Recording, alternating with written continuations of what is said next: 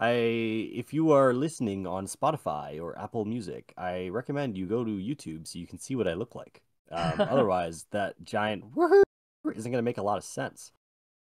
Welcome back to the Shift Gear podcast. I look a little different today. Or it was Halloween weekend, and Halloween last week, and we forgot to dress up, didn't we? Yeah, last week's episode was kind of boring. Yeah, we should have done it. Now it feels like it's still late, but I appreciate your commitment to just the Halloween festivities. I feel bad that I'm not dressed up. My costume is I don't know if it's you can see in the camera. I have my Ash Ketchum costume back there. I was Ash, very fitting for my Halloween party. That is very fitting. I Yes. had like three different costumes this year. This was actually my last year costume, but it's the best one to wear on Shift Gear because, like, bro, who else is a fall guy out here? It's actually a full body too. I'm gonna give you all a little twirl. So look at this, all the way around. Oh my goodness. Oh yeah, full body I fall love guys it. costume. I am serious. So welcome back to the Shift Gear podcast. If you were with us last week, we had an episode with Mike about some rogue decks. If that's not your cup of tea, we suggest you check it out anyways because it might end up being your cup of tea. It's one of those things where I feel like old format people are such a niche, right? And it's I don't know. Sometimes like newer format players don't really care too much for it, but we do recommend it. Give it a shot. Try old formats in general. I think is our mentality always. I think you learn a lot about the modern game as well. So that's kind of where we were last week. We're going to jump back into regular scheduled content now here. We had Gdansk Regionals that happened over the weekend. We want to discuss TCG Pocket, as this is a very hot topic right now, as well as we got some Eeveelution cards revealed, and we'll look over some Surging Sparks results as well. So Ciaran, where do you want to start here? Yeah, why don't we start with Pocket Aneil? I feel like it's the hottest thing right now. I saw a tweet today that they've already made $12 million. So the game's doing very well. Yeah, so Neil, have you had a chance to play Pocket yet? I have had a chance to play Pocket. I can't say I played a ton. I probably opened like, I don't know, 50, 60 packs. Nothing crazy. Yeah, I mean, I've played it as well. I'm just opening my phone and I see what level I am. It's like okay. It's kind of like my vibe of the game so far. So everyone I've Yeah. talked to, all my friends who don't play like the actual TCG, they like Pocket a lot. I think just for me, like, I don't really care about collecting at all. Like that's just never been my thing. I just care about playing games. I just think the gameplay is like really boring if you play the main TCG, and like it's so hard to build decks for. I swear I've opened like 100 packs and I still don't have like a meta deck. I'm not gonna spend money on the game, so I signed up for the free trial to pass, but like I'm not gonna keep paying for it because I just don't think it's worth it. Yeah. I So. just try to unlock my phone to look at my pocket. My Face ID is not working because I'm a fall guy. So I'm going through the hard way right now. But I, I agree with you. I think as somebody who plays the game, I mean, for us, like it's like a profession at this point, right? But even if you play the game casually, play TCG casually, like within the TCG live universe, this game probably feels pretty boring to you. Yeah. Okay, I'm level 14. Yeah, I think maybe too, like it's just their very first set. So like maybe like as the sets come out, I'm hoping they add more depth to the game. But it seems like the best decks right now are literally just like beat sticks. Like, oh, there's the Pikachu deck that's just like Circle Circuit, do 90. There's the Articuno deck where it's just like you try and scam Misty turn one. There's a Mewtwo deck where it's just like do 150. So yeah, it just doesn't feel like there's a lot of depth. It's like a lot of luck.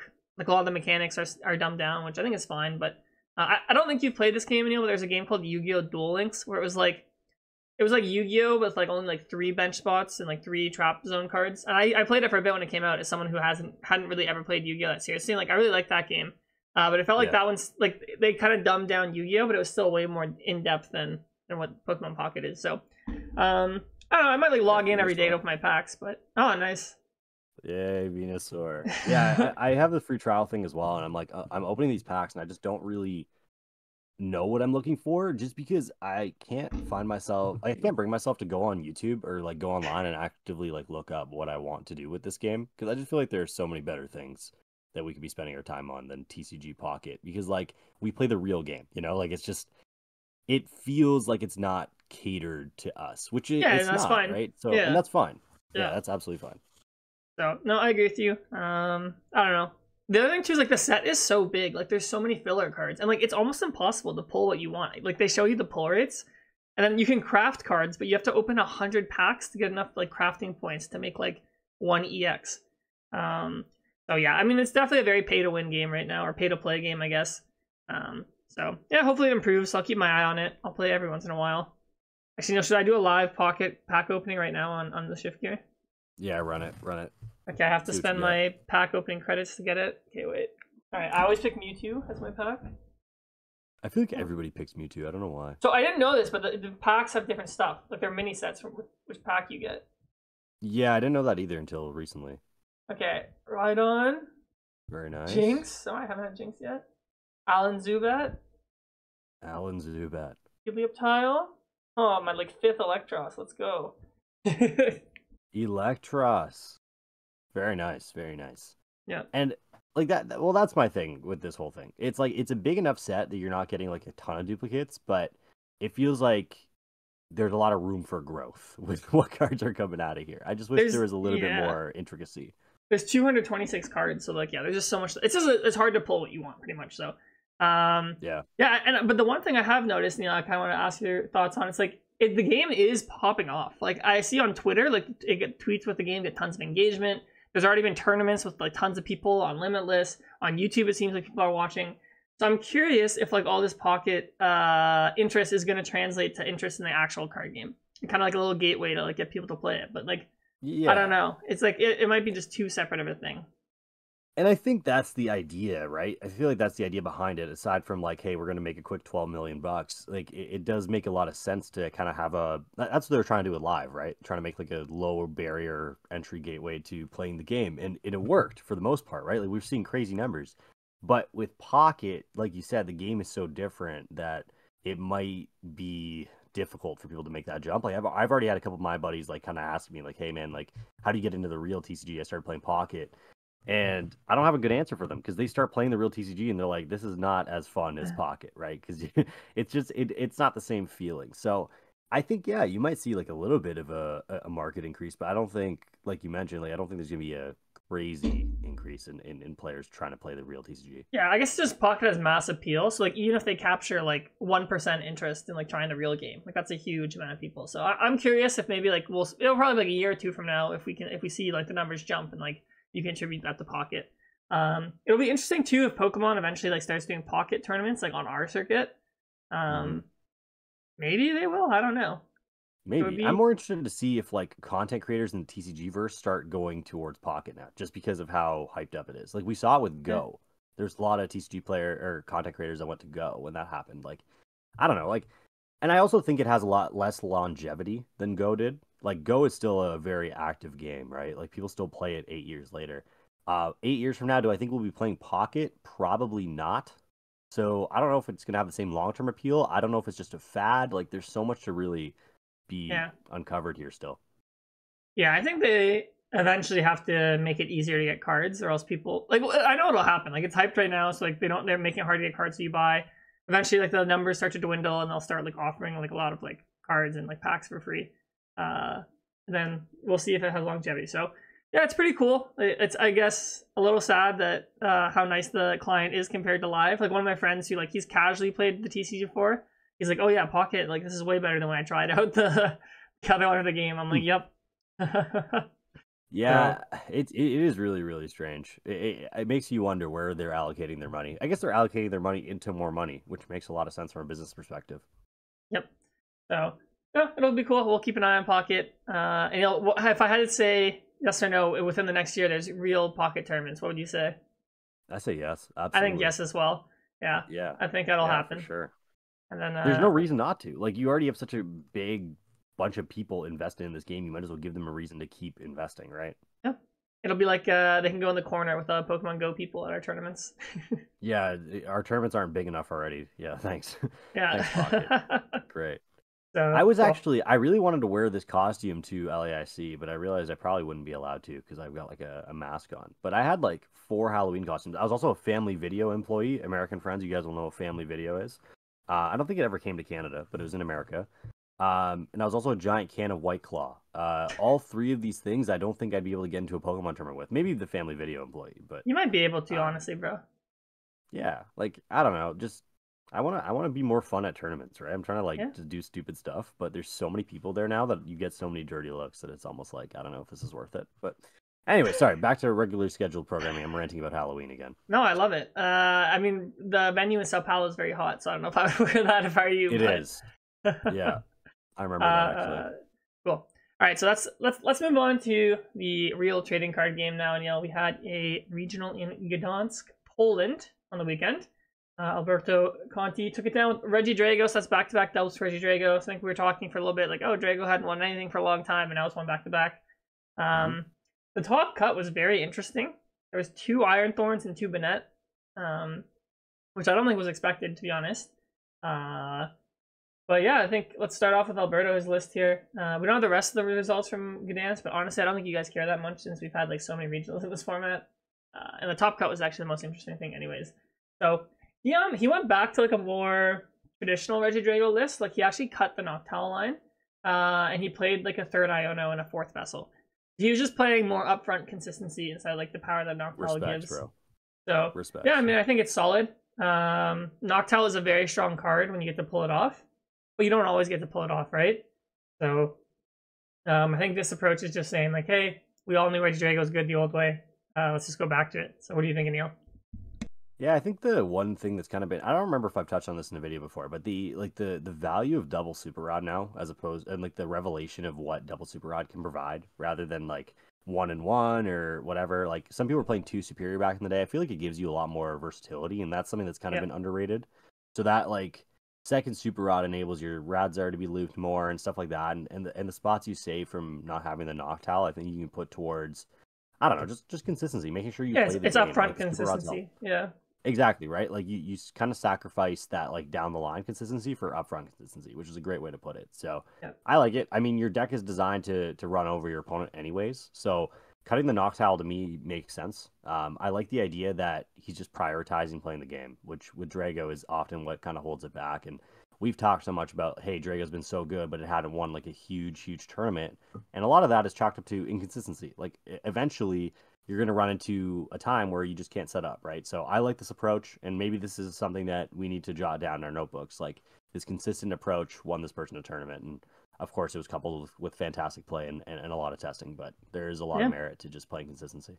I'm going to assume the answer is no, but did you watch the finals, Aneil? Absolutely not. It came down at the time, like Tord just couldn't take enough prize cards, and he lost on time. In the finals, I feel like he's always getting himself into these unfortunate situations, isn't he? Yeah, it seems like Tord has been not turbo Tord enough lately in some of his finals. But aside with Tord, he played Traffic to 2nd place with a pretty unique build. The immediate standouts to me are the 1 Dusknoir. He stuck with Bouffalon and the 2/2 Pidgeot. So I would honestly say Tord is playing like a Pidgeot deck with Terrapagos. Is what I'm saying. I'm seeing that's here. A good way to put it. Yeah. It's like he's playing like a bunch of one-of supporters, like 1 Boss, 1 Penny, 1 Turtle, 1 Thornton, 1 Briar, and he does play 1 Palpad to try and reuse them. So it's a really cool take on Terrapagos. So this is actually interesting that we've seen from Tord lately. Is like he's actually been playing less consistent lists. Like this list is way less consistent than like the Terrapagos list that made top 8 in Louisville, and kind of like what I've been pushing. Like you're playing the Bouffalons, which are like, they're kind of hard to get out because you have to like use your nest balls on them. There's only 3 Poffin, only 3/3 Noctowl, a 2/0/1 Dusknoir line. So he like kind of likes having this like bag of tricks. I think if you watch some of his stream games, like he was using Thornton to like get like Pidgeot and play against like Reggie Drago, since you can't bench Pidgey normally since it has 60 health and gets sniped by Dragapult. He had a game against Bennett where he was using Turo and Penny to like kind of like maneuver, which is kind of cool.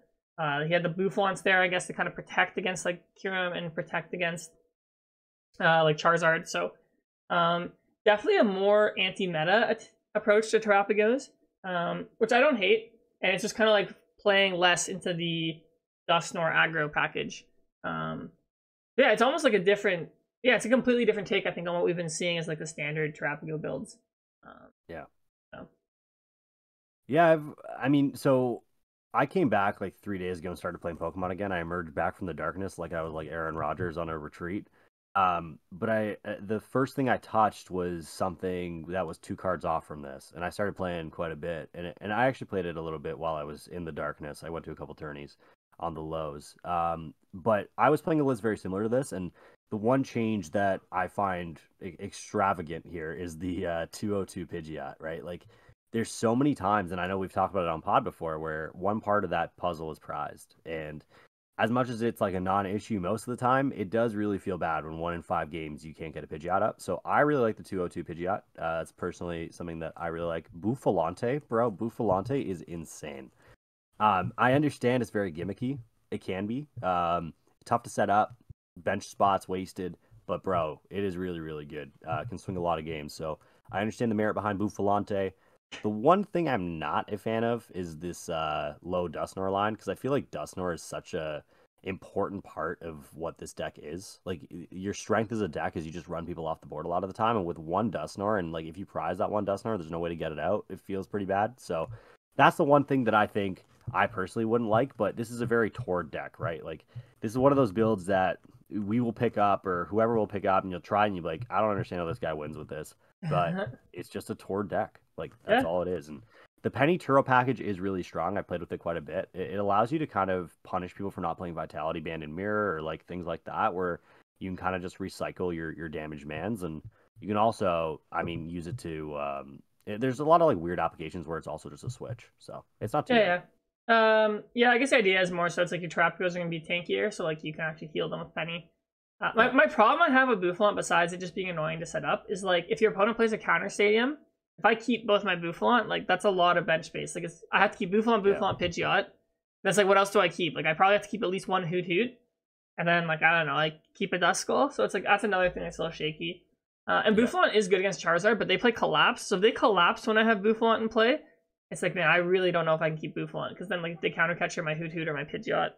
I feel like my board just kind of collapses. So yeah, you get a lot of junk on your field sometimes though too, right? Like with Noctowls and Fan Rotom and stuff. Like, and like it's No, it's normally easy to discard, but there's also times as well where, because Boufflant is so strong, you're able to discard like another piece of your attacking puzzle, because you know your Trapghost isn't getting knocked out if you keep the Booffies. Yeah. So that's another like kind of underrated part of this, is like, yeah, sometimes you're gonna need to prepare to get knocked out every turn, but with Boofy, you can kind of I don't know, play around that a little bit. Yeah, maybe I'll have to give Tord's build a try here and see how I like it, because I mean I love playing Trapghost, so maybe this will reinvigorate some of that love for me. Because I think the problem, I was discussing this with someone the other day, where it was like, I actually think on paper Trapghost has the highest expected win rate matchup spread of any deck, just because if you go first, it's like you're obviously like gonna favor it. But the problem is like it has trouble sometimes when it goes second, because like you're just playing from too far behind, you can't trigger the Dusknoirs. So maybe like the Boufflant is a way to kind of combat that. This is a less aggressive build, like you're not gonna like get as ahead if you like go first, but definitely like when you go second, have more counterplay, which I think is cool. Cool. And then like there's another Rich Jago top 4, and then there's a pair of Bannettes here. They actually face each other in top 8, which is kind of sad. So big shout out to Mateus finally making top 8 with Bannett in his home city, I think he said, which is awesome. So you can see here, this is his 4th Limitless entry with Bannett. First time getting it done for top 8, so that's awesome. He was taken down by Magnus. But yeah, I think this is like, he changed a little bit of his list actually. What did he change? I'm not gonna like know off the top of my head, but I just look. Oh, he played Screamtail now. He played Screamtail. I think Screamtail is a response to Lugia. I think Screamtail, like, you know, just gives you a chance to take out the Archeops. Otherwise, the matchup is like literally like unwinnable. So and when you talk about that too, I think the meta is like I think the meta really respected Lugia this weekend. This is the first major tournament without Lugia in the top 8. We also saw 2 Iron Thorns in the top 8. So yeah, I mean, like, this deck is, I think we've been saying for a while, it's like a pretty strong deck. I think collectively the community has understood that. It's starting to go up and play every tournament. Like, I would say this is actually like it's like competing to maybe make the first page of the graphic now, a meta share. So yeah, I think heading into LAIC, I think Bannett is just gonna like keep going up and up and play. Yeah, I mean, this deck is strong. It's one of those things though, like Thorns and like Snorlax, where when people are prepared for it, it gets a little weaker. So Yep. You gotta consider the other edge of that sword, right? Where now it's getting some press. It got a lot of press a couple weeks ago, but now that there's 2 of them in top 8, it might be a little bit more popular than Bannett players would like. So Yes. I mean, I still think it's a great play. I think there's going to be a lot of people who don't care about it, but there is definitely going to be a couple people who maybe reconsider their deck choices just based off this. Yeah, the one problem I have with Bannett from just me playing it, it's a little inconsistent, which I don't love. But I mean, once you get going, it's like it's pretty powerful once you can start locking people. So yeah, very cool deck. Very happy for Mateus specifically to make top 8 with this. It feels like he's long overdue as the creator of the archetype. So, Mm-hmm. then we had 2 Iron Thorns in top cut. I don't really know what they played against. I assume they played against a lot of Lugia. They both lost to Regidrago, I think, in top 8, which makes kind of sense. I don't know if Daniel played Noctowl. If you play Noctowl, it's like really easy to beat Iron Thorns because you can just find the clone when you want it. So I don't know. Thorns is like one of those decks where it's like it's solid. If you hit the right matchups, you're gonna go far. I just think it's very hard to win a tournament with a deck like. But I mean, there's so much Lugia. Like Lugia was the second most played deck. I mean, it's been doing so well lately that it's like, yeah, it made sense to pull out Thorns. I think for this tournament, right? Yeah, Thorns. Your are other so matchups weird, are okay. dude. So It's just such a you're traveling to this far away place to play in this tournament, and like you're playing Iron Thorns. Like it just feels. And no disrespect to any Iron Thorns players, because I think you guys full have the biggest disrespect. guts out of anybody there. Yeah, y'all have some guts, man. Like to play that after you pay however many hundreds of dollars or pounds, I guess in this case, or euros, to go to these places. Like you're risking it all on Iron Thorns and Tom giving you what you want. Hey, man, respects. Yeah. So Couldn't as a be me, Lugia though. player, I don't love seeing that Iron Thorns was 5% of the meta, up from its like 2% share. But I mean, it's the same thing. It's like if you play Lugia and you're scared of Thorns, it's just like just don't hit it. Like that's just every deck has bad matchups, right? So it's like Yeah. I still wouldn't be too concerned. Like looking at this top 8, I mean, like there's still like Banets, those are good matchups. Snorlax, good matchup. I think Lugia's still in a fine spot. Yeah, Snorlax made top 8. I'm curious if it was a more traditional Snorlax or if it was like the one that Sander played with the boxed order. Yeah, I don't know. Like it just seems like this was probably the most interesting top cut we've had all year with the decks that did end up making it. So I predict Lugia will bounce back for LAIC. I think at least one will make top 8. Oh, for sure. Yeah. But yeah, I think it goes to show, right? The meta's evolving. I think it took way too long for people to start respecting Lugia to the level it's getting respected now. It'll be interesting though now if Lugia's numbers go down because people are scared off by all this respect that it's been getting now. I think it started around like it was like 6 or 7% in Baltimore, all the way up to 12% of the meta in Gdansk here. So for LAIC, Yeah, I'm curious if it'll drop below double digits. Well, I think guys like yourself and Rahul and people who've been consistently doing well with it are giving a lot of good press to it as well, in terms of like what the negative kind of connotations were to Lugia before, and how inconsistent it was perceived to be, stuff like that. So I think like when people kind of see that in mass media, like there's a lot more temptation to at least try the deck. I know Lugia's been around forever, but just like top players kind of doing well with it and saying like, hey, this deck is not as inconsistent as you think, I think opens a lot of eyes. So I mean, you guys can contribute a lot of that to yourselves as well, like in the sense that it's gone up so much. So yeah, the amount of it'll bounce back. The amount of Lugia coaching I've done, the amount of people tagging me on Twitter that they're winning their cups with my list, I'm like, damn, I'm like infesting the meta with some more Lugias. Thanks, man. Yeah, no problem, bro. Happy to do it. So, cool. Then before we jump to our next segment, I thought maybe we could do our "Am I in the Wrong" for this week. Sure. I've got a good submission here. Yeah, let me just make sure there's no identifying things before I read this. Okay, perfect. All right, so here we go, Aneil. So my opponent in top 4 of a cup had his friend next to him the entire set, who I had played against earlier in Swiss. Both he and my opponent spoke a different language than me and conferred between games of the set. There is no judge consistently present for either top 4 game, as they were busy with hosting 2 other events at once, and both top 4 matches occurred side by side in an isolated room. I didn't say anything about it to them in the moment because I didn't want to come off as rude or ignorant. I spoke to the judge after my match and asked that my opponent not be allowed to have their friend to sit by them and confer between games, as there could have been coaching occurring. Am I in the wrong to ask that of the judge, or am I ignorant for asking such a thing? Yeah, this is a tough one. I think for me, a lot of the basis to are you in the wrong or not kind of is derived from your articulation of the situation. So like, are they speaking during critical turns, or are they just seeming like they're kind of having a chat? I think that's kind of where I sit with this whole thing. Like, I've been in the situation before where I was cool with it. I was at like a local and they were speaking Mandarin to each other, and I was like, okay, like obviously I don't understand what the hell is going on here. And I just allowed it because I'm like, I don't. I had really that care. I'm situation at too. locals. Yes. Yeah. I feel like that's a very common Torontonian situation. So I was like, okay, I don't really care. But it came out later that they were actually like like conversing about the game, and they were, I don't want to say cheating. That sounds like a lot. That sounds like a lot of Yeah. baggage for locals, but there's definitely some advantage being gained there. So I think using it in context is really important. Is the lesson that I kind of took out of my personal experience with that. Like, is the context like, okay, they're conferring in between games? It sounds like they're asking like, hey, bro, do you want to get a beer after? Like, that's one thing, right? But it's another thing to be like on a pivotal turn, the guy's saying like, hey, man, you should refine it before you boss or whatever, right? Like, you gain a lot in that situation. So I would pay a lot of attention to when they're speaking, and that's kind of how I would make that judgment call. But I don't think you're in the wrong for No. asking the judge to be like, hey, stop. I think it's like every week, like we say, or like never be afraid to ask the judge. I think especially like if you're in an isolated room and your opponent's like, you're not supposed to be talking to outside people while you're playing a match, right? Like Yeah. if you've ever played locals, if you have like a tight community, like no one cares like if you guys are like chatting or whatever during a match. But normally everyone speaks the same language, so like you understand what's going on. In this case, it sounds like you also didn't know your opponent that well or his friend. So yeah, I would have just like asked if you're uncomfortable. I would just call the judge, be like, hey, like I don't really feel comfortable with like my opponent having someone speaking to them during a match.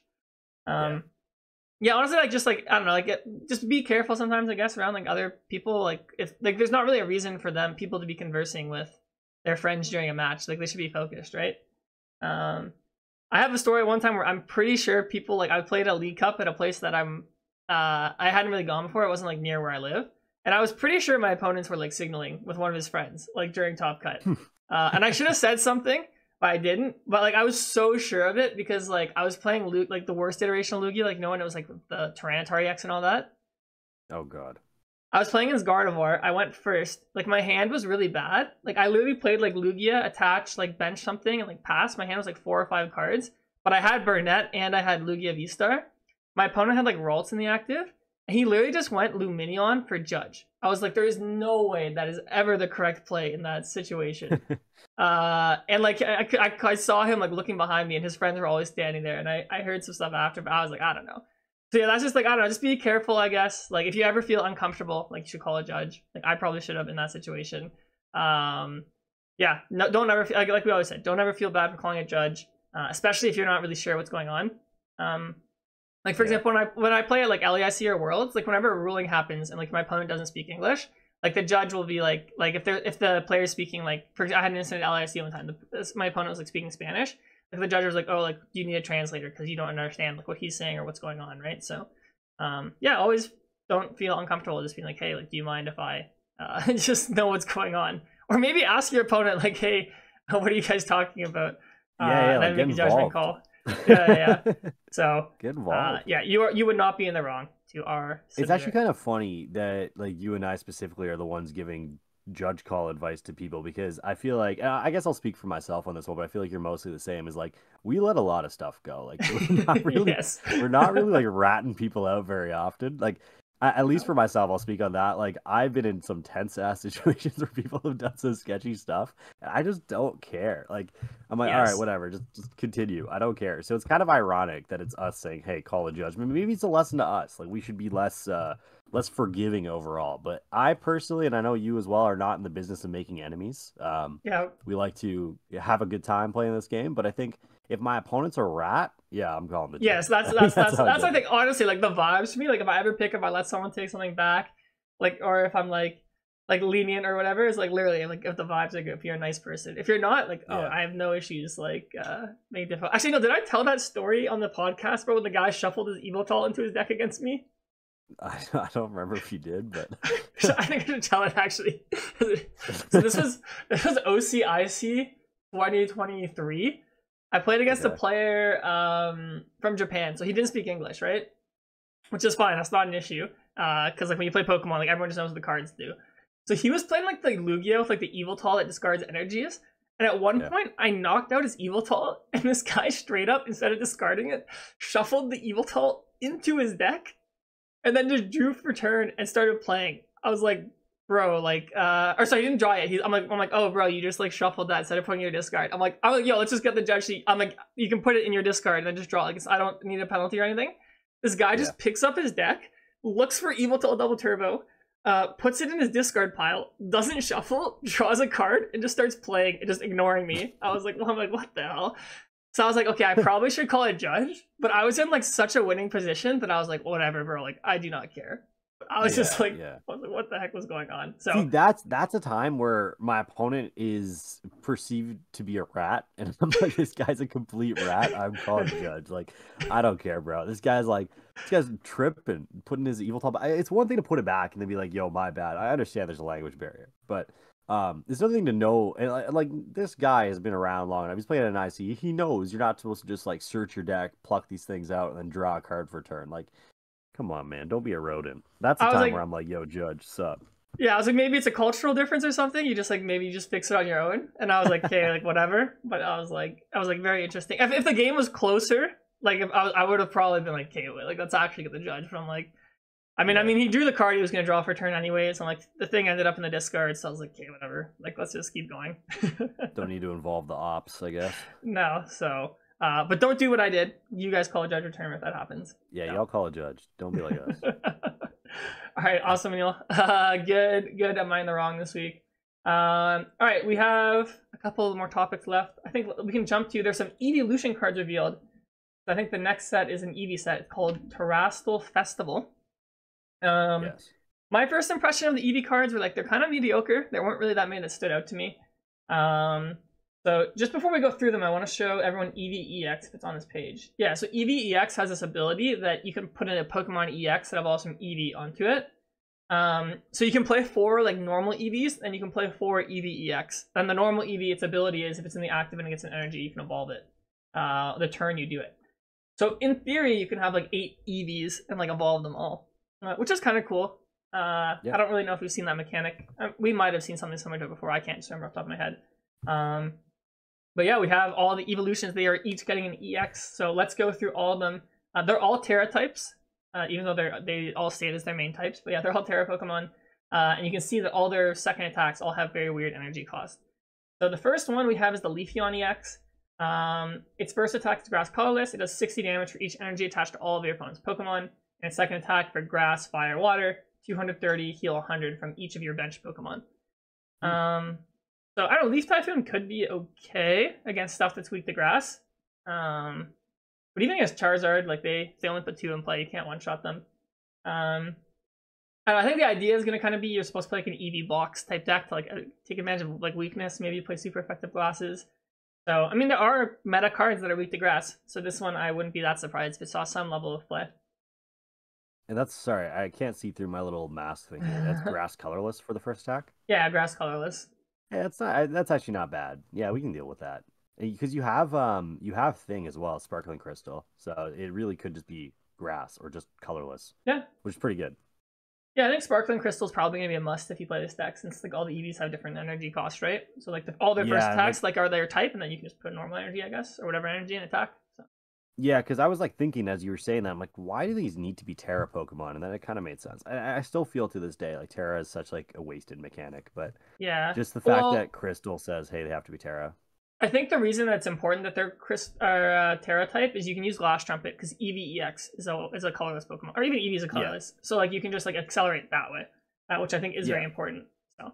Well, I think the Terra typing is important for the cards that support it, but I mean like the Terra as a whole and the effect that it provides, like, hey, we're gonna print all these cards with Terra type and they're all gonna just say bench barrier. I think that's such a waste. Yeah, no, I agree. Okay, cool. So I think the second attack is whatever. Like, there's no way healing 100 from each of your bench Pokemon is like gonna come up that often. Yeah. Like your guys are just getting one shot probably. Yeah, all right, next up, Flareon. Fire Colorless, 130, search your deck for 2 basic energy attached to one of your Pokemon. Its second attack is Fire, Water, Lightning, 280, during your next turn, this Pokemon can attack. I mean, its first attack is like, if you go first and your opponent has like a little Pokemon in the active, like you can kind of like get some stuff going. I mean, its second attack literally just reads like knock out a V-Star, which is important. I mean, rotation is coming like around when this set comes out, so honestly stuff like Lugia and Regidrago might be gone by then. But if they overlap, I think this will probably be like important to make sure you can take out those key cards. Yeah, it's not even like you can put Max Belt in either because you need Crystal. So I don't think. I mean, like we've only gone over a couple, and I don't really remember these too well. But I can't imagine a world where the EV deck is played without Crystal. So you're probably pretty well constrained to what your damage output kind of just is. So Yeah, you're not hitting your 330s for Zard or Dragapult or anything. You're kind of just vibing. yeah. So I think this might be a deck that plays that Terrapagos, where it's like you can put 3 energies on your guys. Maybe that's another way you power up. Cool. All right, Vaporeon, water colorless. This attack does 60 each of your opponent's Pokemon EX. Then it has the same attack as Flareon, but this time it's fire. Oh no, it's the same fire, water, lightning, right? They both fire, water, lightning, 280. I don't know, 60 to each EX. That just seems too slow to me. The decks that would be good against are the decks that like play heavy EXs, like Raging Bolt, for example. But that deck is so fast that I don't think you have time to hit them. Like you need them like 4 times. Bro, you also, can't even hit Ogrepon. You can't hit Ogrepon, yeah, like the Terra effect. So I don't know. Vaporeon just doesn't seem good to me. If there's Pokemon weak to water, like maybe use it for the 280 attack, but doesn't seem very good to me. I got nothing to add. This seems pretty bad. All right, Glaceon, the other water Pokemon in the sets. It always gets this attack every iteration of Glaceon. It's like water colorless, 110, 30, 20 opponent's bench Pokemon. Its other attack for Grass, Water, Dark is knock one of your opponent's Pokemon out that has exactly 6 damage counters. So the first part was promising. I don't know, this seems really hard to use. Like, how am I getting exactly 6 damage counters on something and then powering this thing up consistently to keep taking knockouts? Like, you could maybe use Iron Valiant, and then find a way to power this guy up, but that just seems like a lot to ask. But it says knock out one of your opponent's Pokemon, so it could be on the bench, so you can set up stuff on the bench to be knocked out. I don't know, this just seems tricky, but you know what, this one does seem like a deck could be made around this specifically. Like, maybe? I just none of these seem like they're above the level of gimmick to me so far. I think what they were trying to do is they wanted to make all the EVs like slightly mediocre because you can play them all together, but like I don't know if they have a superstar one yet.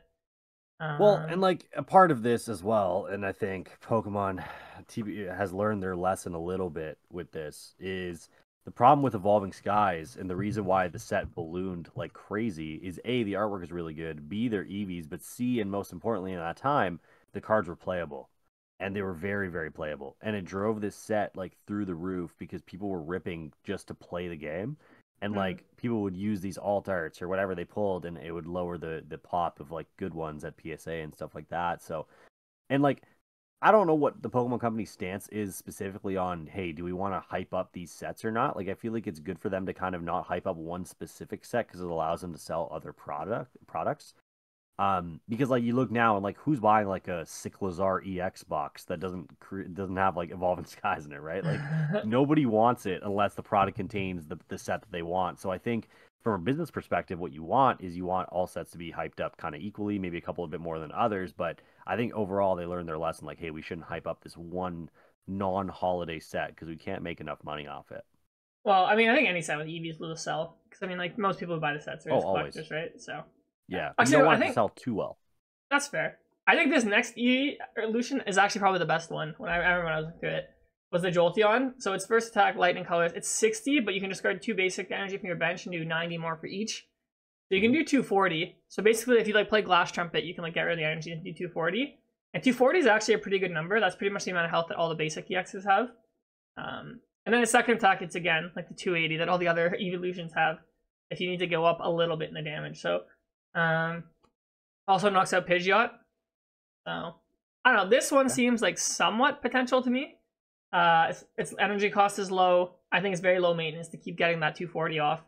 I guess my only like qualm with it would be is like I feel like a lot of other decks can also do 240 for not that much effort. But I mean, if you play Jolteon, you can use like the EV as like a single prize board before you evolve. So I don't know. This one seems okay to me. Not the best, but it seems okay. You could also, maybe in a weird world, use this with Miraidon to enable Area 0. Yeah, you have to evolve, though. Like, I feel like Pikachu's still better for that. Yeah, Mewtwo's probably just still better. Like, I don't really... This is just kind of Raging Bolt, like, boneless Raging Bolt, kind of. Yeah, this is like take out Raging Bolt. Yeah, it doesn't really move me in any way, but I understand what you're saying. I do think it's the one with the most promise so far as well. I also like Leafeon, though, just for the typing. All right, next one I think is probably the worst one is Espeon. I'm really sad because I think Espeon is one of my favorites of the EVs. Okay, so the first attack this one actually costs 3. Psychic colors, 160. Discard a random card for your opponent's hand. That is like useless. And then its next attack, I'm like, why would I ever play this over just playing TM Devo? It takes 3 energies of different type to devolve each of your opponent's evolved Pokemon by shuffling the highest stage evolution back into their deck. So TM Devo puts it back in their hand, this one puts it in their deck. But this is so much setup for such a mediocre effect. Or it's a good effect, but you can literally get it on a card that costs 1 energy. I don't know. Why would I ever play this? I don't know. Maybe there's a world where this is alright. Like, I think there's... You combine this with the Roxanne and shuffle like all the Kirlias and Gardevoirs back in, I guess. I don't know. Like, I'm just thinking real big picture here. Maybe there's a world where this could be decent. I think the fact that it goes back into their deck is probably not worth the 2 extra energies, or I guess 1 if we're not involving Crystal. Yeah. Yeah, I don't know. I think I agree with you. I think this is pretty bad. But maybe I guess I could see your argument maybe against the evolution decks like Charizard or something. Like you shuffle, if you keep spamming the attack, maybe you can like eventually run them out of candy or something. But because it also doesn't have a drawback, right? Like you can just keep doing it. Yeah, I just feel like it'll die really quickly. I don't know. Yeah, I don't know. It just seems mediocre to me. But I mean, I've been wrong about a lot of cards before, so maybe.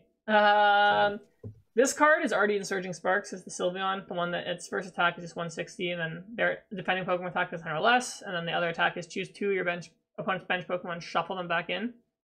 You just can't use that attack back-to-back turns. I mean, we'll talk about this, but we haven't really seen Sylveon see much play in Japan. I mean, the effect is very strong.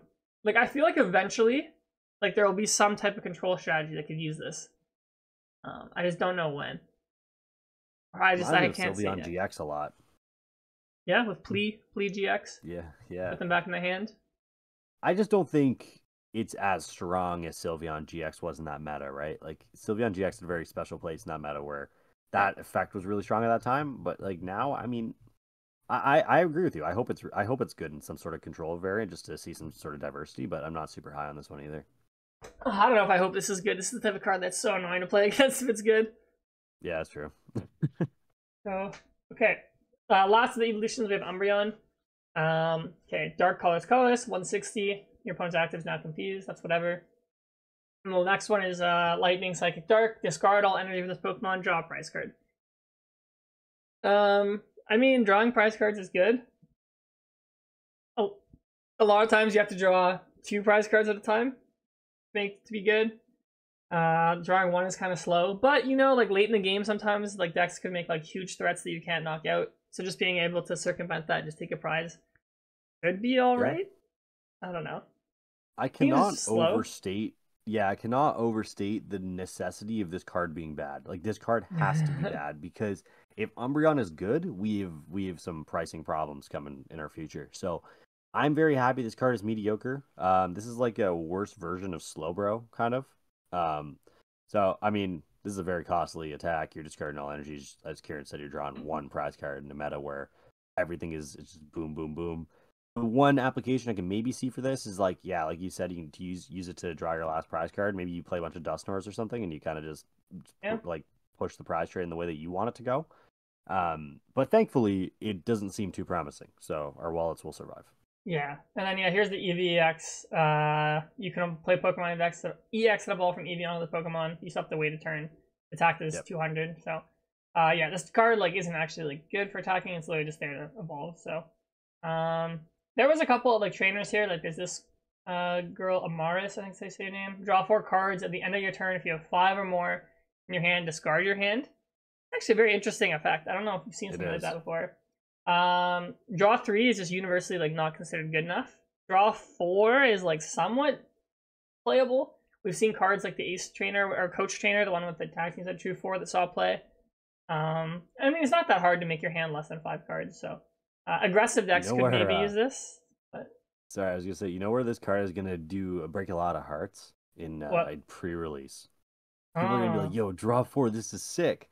Then they're gonna draw 4 on their hand of 4, and it's gonna be 4 energies or a bunch of unplayable mans. They're gonna have to discard their whole hand. This card is gonna break some hearts, guys. That's funny. Yeah. I think the other problem too, a lot of decks that want to play effects like draw 4, like there's some decks that play Chloris Experiment that aren't Lost Zone decks, because they don't want to reset their hand. They just want to keep adding to it. That's where effects like draw 4 is good. But I mean, this card just says like you can't do that. So I don't really know where this card is gonna see play. I don't know. I feel like research is just better as drawing cards. And then we have a Max Rod A-Spec. Choose up to 5 any combination of Pokemon and energy from your basic energy for discard and put them in your hand. So it's basically Night Stretcher times 5. It's a very powerful effect, but it's competing with other powerful A-Specs. So I don't know which deck could maybe make best use of this, really. Am I wrong in saying we just have too many A-Specs now? There's way too many A-Specs. Like, why do we have so many? Like, it just feels like they need this. Yeah, I think I said this already. I think A-Specs is like a horrible mechanic. But yeah, I don't know why we have so many. Yeah, this doesn't make any sense to me. Like, you can keep all these cards, all these effects for like future expansions. Like, your game is not dying. You don't need to like expel all these random effects into the universe. There's just no need for these cards. Like, you're literally just wasting paper. Everyone's gonna play Prime Catcher. Everyone's gonna play whatever, like Secret Box, like just the better ones. And this is one of the ones where you can at least argue like maybe it has some effect to it. Yeah. But like, you're telling me that I needed to pull like 5 dangerous lasers in my packs for me to have a good life? Like, there's no way, man. Like, you just don't need a lot of these ace packs. I feel like there's wasting concepts here. Yeah, and there's also some more Eevee reprints. I think these are cards that already exist in the set as well. So, cool. All right, now I think to finish off, we want to talk about just kind of our thoughts maybe as Stellar Crown is coming. I know a lot of you guys aren't going to LAC. We may be going to Sacramento, Toronto Regionals. So I've been really monitoring the city leagues. I have a lot of people who I work with who are not going to LAC. They just want to like kind of get ready for their tournaments. And my initial impression is that like Surging Sparks is changing almost nothing, is what it seems like. There's a couple of new archetypes. There's Ceruledge, there is Arcaludon, there is Pikachu Blissey. But other than that, I haven't seen anything like too crazy. I don't really know if we're gonna see a new tier 1 deck emerge, which I think is kind of sad, to be honest. I feel like Stellar Crown, it gave us Terapagos, which is awesome. But other than that, it didn't really give us many new decks. And I feel like we had Shrouded Fable, which didn't give us new decks, it just gave us broken cards. So yeah, this is like it's been a few sets since we've had a really like impactful one, right? I think as we sit here and talk about this every 2.5 months or whenever sets get released, we always say take these with a grain of salt. Everything in North America or Europe and all around the world changes everything. In one region, they might not discover something. In another region, you do. I think a perfect example is Raging Bolt Ogerpon, which was virtually non-existent in Japan for the most part. And it came to America and Europe and South America, and suddenly we had the most broken archetype ever. So there's always room to innovate with these things. When it comes to seeing Japan results and stuff, I think it's important to kind of have as a basis of your testing, but definitely don't limit it. Don't limit your testing to what you see. Yeah, I mean, I've been playing a bit. I haven't tried the Ceruledge deck. I've tried the Blissey Pikachu deck, and I've tried the Arcaludon deck. They both feel like fine decks. I'm like, these could maybe be tier 2 decks in the right meta. They just don't feel like they have that much power. I'm going to see if I can find one of the Arcaludon list. Because it is a cool deck. I was also playing it wrong at first. I was putting 3 energy when I evolved instead of 2. So I was like, oh, this is actually like somewhat decent. And then I'm like, oh, whoops. Yeah, like, okay, I don't know why this list plays Luxray, but nice. You can play Dialga, Dialga is always good. I think Dialga has probably the most powerful V-Star power or attack, like taking an extra turn. So you can play like Thornton and like you just make Dialga out of nowhere, and then like Dialga just like sweeps with Arcaludon, and like you kind of use Arcaludon as your early attacker, but 220 is just like not enough damage, I find. And there are decks that can hit 300, right? Like Raging Bolt, it's not that hard to hit 300. Lugia plays Chinchino, it's not that hard to hit 300. You're weak to fire. I know the attack takes away weakness, but like Charizard can just boss, and like Radzard, like another Duraludon you have. So the idea is to kind of like to be a tank deck. I just don't know if there's enough space in the metagame to be a tank deck yet. I think if this deck is going to be good, I think it needs to figure out how to exploit Dialga. That's just my opinion right now on this deck. So yeah, it's a good analysis of what's going on here. Like, there's a lot of space for growth for sure. Yes. And if you want one of these decks to go kind of crazy for you at a tournament, you're probably gonna need to innovate a little bit. So there's obviously a lot of new cards. We just don't know which ones are particularly great yet. We know which ones are good, just not great. I think one deck that's got it hasn't been doing that great, but I actually think it got buffed. Is I think Miraidon is doing a lot better now, because they have the Magneton and like they don't really care about giving up a prize because they're a 2-prize deck. So Magneton is just kind of like, hey, like I can make 2 Iron Hands if I need to. I'm kind of like not Iono proof, but like very much safer against it because I don't have to worry about all my energy getting taken off the board. Like I'm clicking through all these city leagues, I cannot find Miraidon deck. There's not a single one. Here's one. Wait, is this list? Okay, yeah, they played yeah, playing Magneton. They play Area 0 with the they play Pikachu EX and a Mewtwo EX. I can confidently say that Magneton and Pikachu together, like as their own deck, is not very good. You just have to use Magneton too many times to give up too many prizes, and like you can't set up fast enough. So I think Pikachu is going to be better as like in like Lost Zone, for example. It's like actually not bad. The Blissey deck is like decent. It struggles a little bit with Iono, but it is really cool. And I think there's a lot of ways to play around Pikachu. Like, a lot of decks play Cologne, or you can play like Raging Bulk, play Slitherwing. You can put like a damage counter on Pikachu ahead of time. But yeah, it is pretty cool. Yeah, when Pikachu comes off, it just is really, really game changing though, right? It's like you almost waste a whole turn a lot of the time. So I feel like it's one of those cards. It's probably the card with the most potential, but like time's gonna tell with these things. And thankfully, we have Limitless Warriors to solve the problems for us. Yeah, it'll be interesting when the set comes out on, because it comes out on live. I think when LAIC is happening, if I'm correct, or maybe even before that. No, I think it's earlier, dude. Yeah. Yeah, so before that, so we'll have like Limitless tournaments going on for the set, and like all of us will be at an LAIC, like just playing the old format. Yeah. And then well, it's actually, kind of way earlier. I think it comes out in like 2 days because the set is this out week? today for pre-release stores. Oh, really? Yeah. Huh. Well, here's a Hydreigon. I haven't opened a single pack, but I think I'm gonna have to go buy one because there's a Wooper promo I gotta go get. Ah, so. The Wooper. The Wooper. Yeah, so it's kind of interesting because like Sacramento is the week after LAIC, and I know a lot of players who are at LAIC have to go to Sacramento, so like they kind of have to do a quick pivot. But yeah. I personally think that like the first like Sacramento, I think people are gonna play a lot of old archetypes since they haven't had time to like switch over. Yeah. But then maybe like after that, like Toronto, for example, like we might have people trying to innovate more, and we might have more of these being played. Bro, you're telling me they couldn't have just released this set 1 week earlier so we could have LAIC in a new format? Like, this is some junk. I mean, I think it's just the people who, I think just TPCI scheduled LAIC at the wrong time, to be honest. They goofed it, man. They goofed it.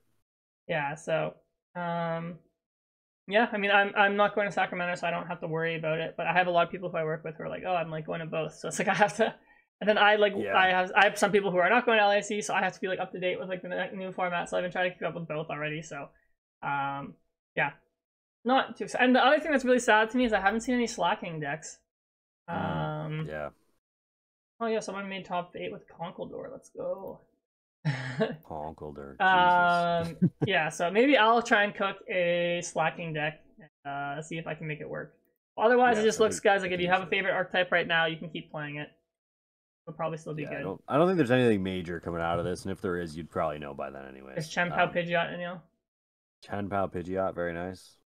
This is someone was just bored and dropped their binder on the floor. Nice. So cool. All right. We don't have to bore everybody, but me just looking through the city league. So, do you have anything else you want to talk about before we end it this week? I'd like to talk about the New York Giants, but I won't. New York Giants. The New York Giants, I think, are in the most unfathomable position in pro sports.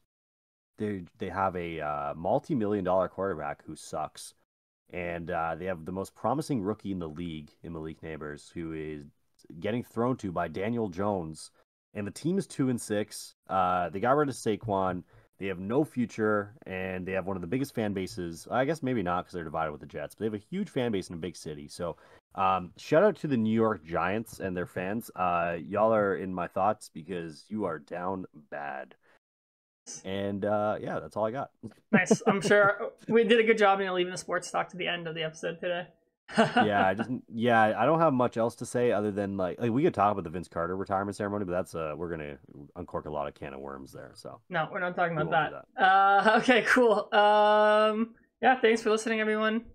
Yeah, if you're at Argentina SP or Brazil or LAIC, come say hi.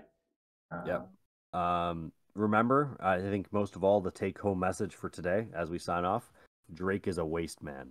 I agree. Just remember, That we can agree Drake on. is a waste man. Yeah, that guy's a complete loser. I'm glad If you're Kendrick bored packed today, him up.